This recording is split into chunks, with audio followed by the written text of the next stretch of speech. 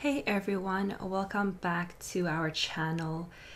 I recently did this backcountry sunset painting in Photoshop and I honestly surprised myself because it's been a hot minute since I actually did a digital painting.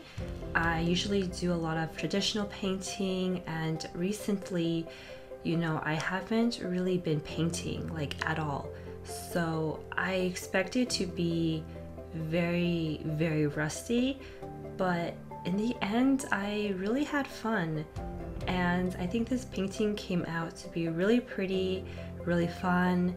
And I just wanted to do a time-lapse video for you guys to see the process and see how this illustration comes together. You can see that I did a lot of figuring things out. It was a lot of trial and error and starting over, and I would say I really took my time with this painting, unlike all the other paintings that I've done compared to my digital art paintings. I think that made a really huge difference. Just thinking through things, taking your time and having the patience can really change the way that you paint. Recently, I've discovered that because I am an overthinker, that's what's really blocking my true potentials. That we all have, as artists, we have this perception of art that society and social media feeds us, how art is supposed to look like, and because it's pretty, so there's more views than if there's another painting that is beautifully crafted but not quote-unquote pretty. And I think we should just throw that shit in the trash. I mean, nobody is really there to tell you if something is pretty or not, and I don't think we should have these expectations for ourselves. For this painting, I had a reference, but this turned out to be like totally 360 different from my reference photo. I've also picked up dance as a hobby, and I think because of that I was actually able to improve. And I know that doesn't make any sense, but I just want to say that you can improve without continuous, rigorous practice every single day. Does that mean you should do that? Not practice?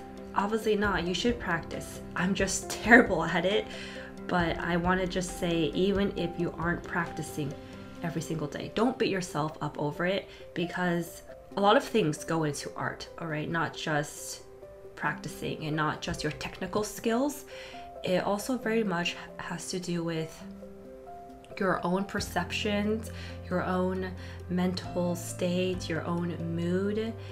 And yeah, I overthink a lot. So when I danced, I was taught to just forget about that. Forget about thinking, forget about having any sort of expectations for yourself. Just have fun and feel the music. And I put that thinking into this painting, and because of that, I was able to really sit down, not feel any sort of pressure to finish quickly or any kind of like this visual image of like what the end result should be.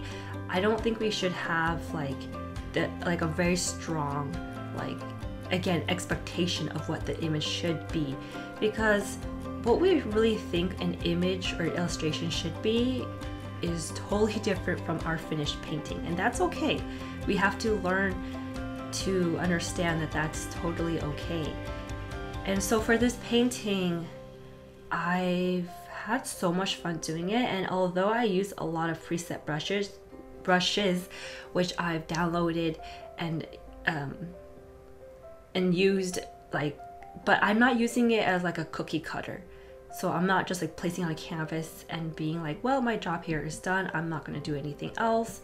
I'm trying to use it and make it very integral to the illustration, like the atmosphere. What kind of atmosphere do I want? I wanted a really beautiful, warm kind of atmosphere. So that's why I use the colors that I've used, and that's why, you know, I use all my knowledge of like color and light so that these, I guess, cookie cutter stamp brushes don't look like they're very cookie cutter.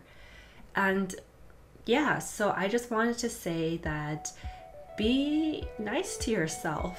Don't like beat yourself up because, again, you're not studying every day, or because you have some kind of expectations for yourself.